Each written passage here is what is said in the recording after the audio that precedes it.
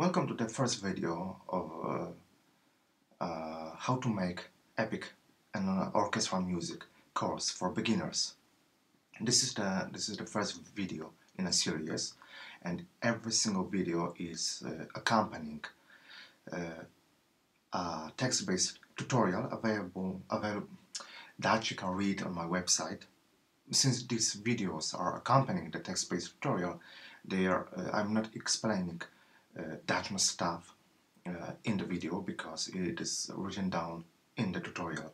For each video, a link to the exact tutorial will be added to the description. Basically, I'm not what you would call a YouTube personality.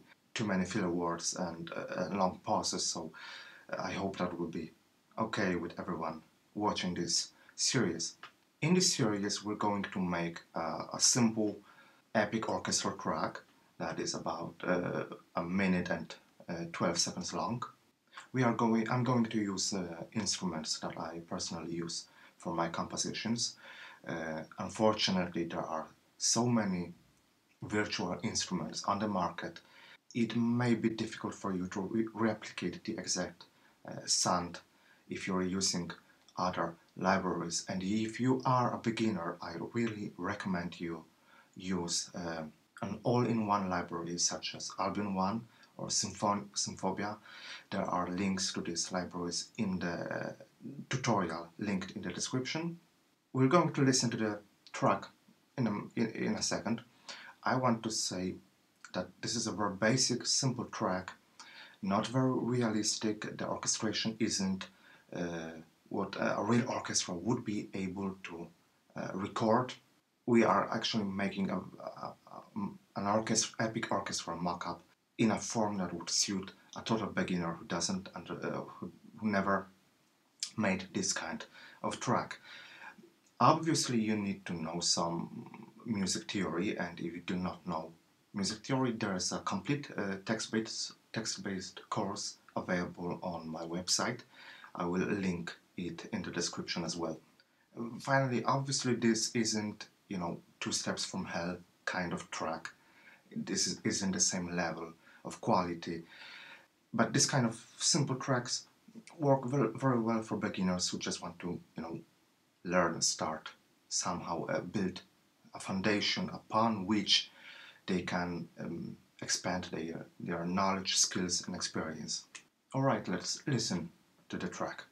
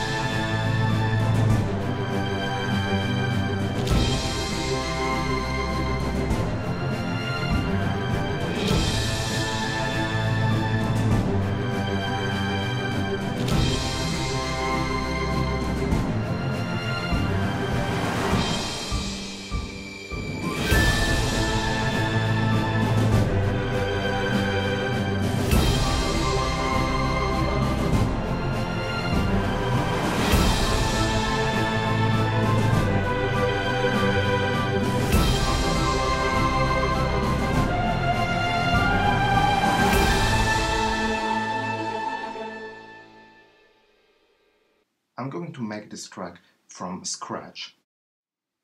Before we start, keep in mind, you need to know music theory, and there's a full text-based course using a DAW software and MIDI grid on my website. I will provide link in the description.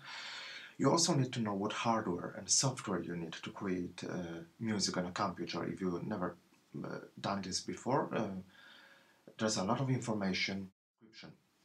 Part 4 of the text-based tutorial explains how to create a simple piano track in a DAW software.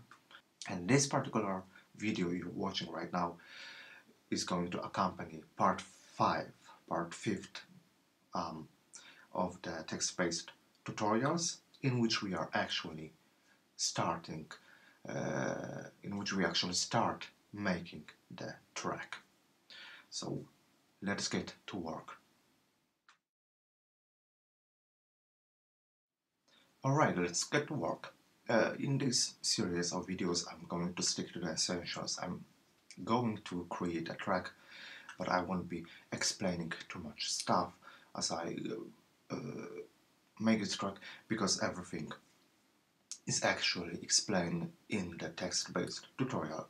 So let's get started. First, we need to set up a tempo of our track, and I'm going to set it to 100 beats per minute. I'm choosing 4x4 time signature.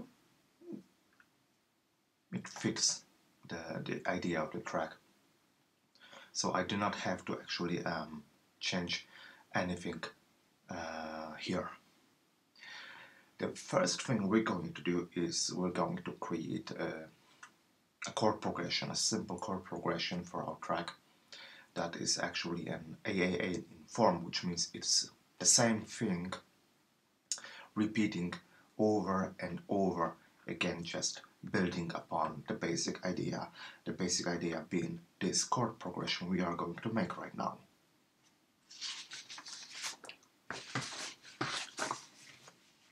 I'm going to create a track first.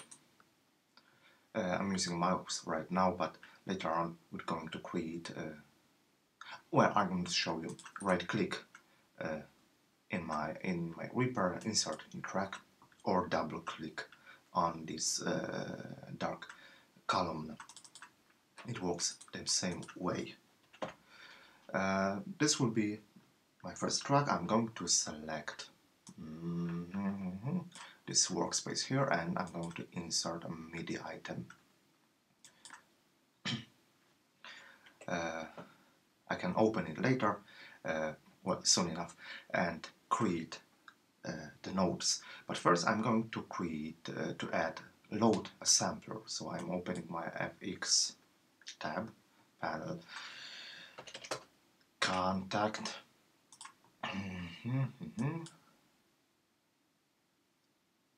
and this has loaded my contact sampler, and now contact 5, my sampler is loaded.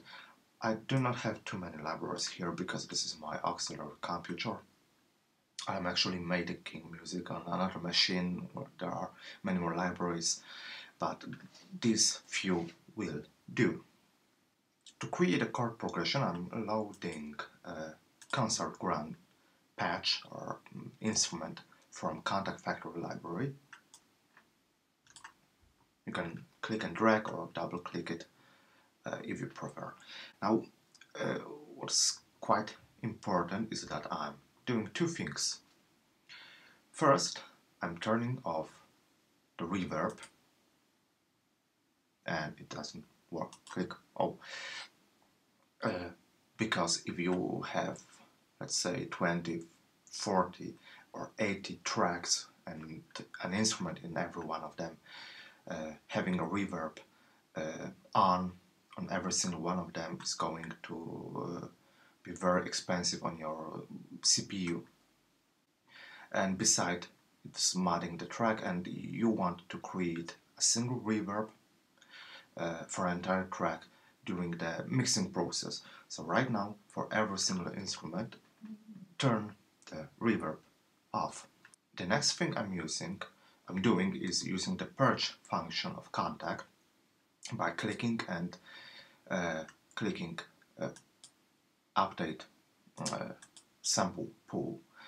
This will actually clear your RAM memory from all the samples, and they will be loaded as you play various notes.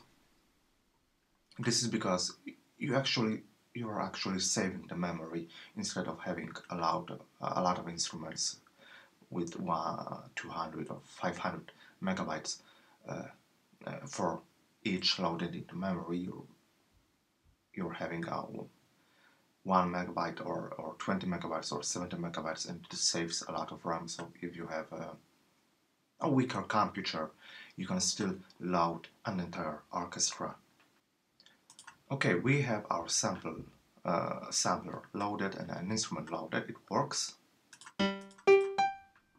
We can now create our chord progression. So I'm double clicking in Reaper, I opened my MIDI editor, and let's take a look at the text-based tutorial, and I want to add a couple of chords. So we have a minor, G major, C major in inversion, and F major chord. Let's start with the A minor. It's on A5.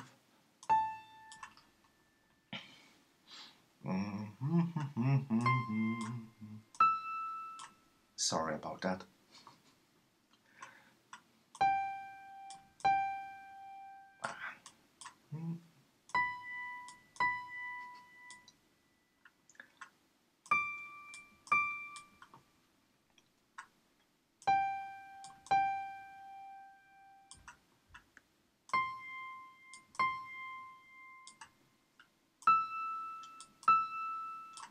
I have no idea why on Mac I'm having trouble, fitting the mouse to the click to the note to the grid. No idea.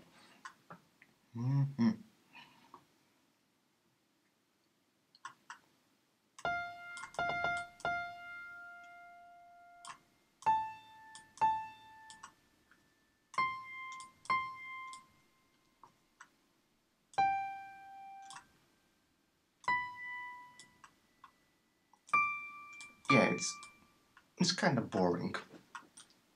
I'm selecting all the notes and I'm lowering the velocity so they wouldn't be so aggressive. Notice how loud they are on this kind of high velocity.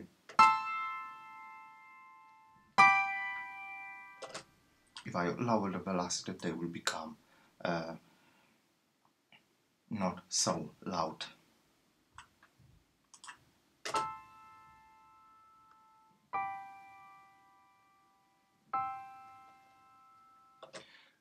Now, before I forget, I want to humanize these notes. This is explained later in the series of the written tutorials.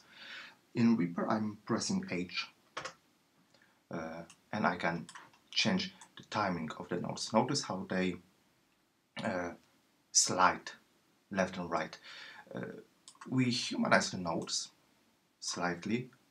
Notice the velocity, how it changes. We do this because as humans we are not perfect, and creating slight changes in velocity of the notes and their timing makes our virtual mockups more realistic. Alright, we have our chord progression. Right now, let's listen to it.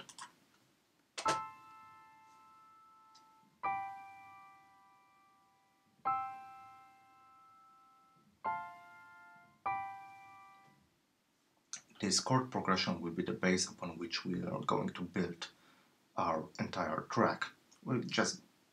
Basically we're going to copy this piece over and over again and build upon it. I'm going to make a slight addition according to the tutorial, written tutorial. I'm going to add some a bit fancy notes here and here and here. Yeah.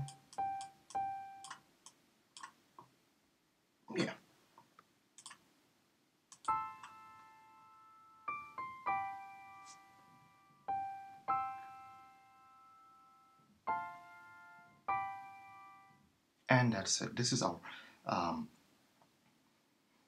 bass chord progression.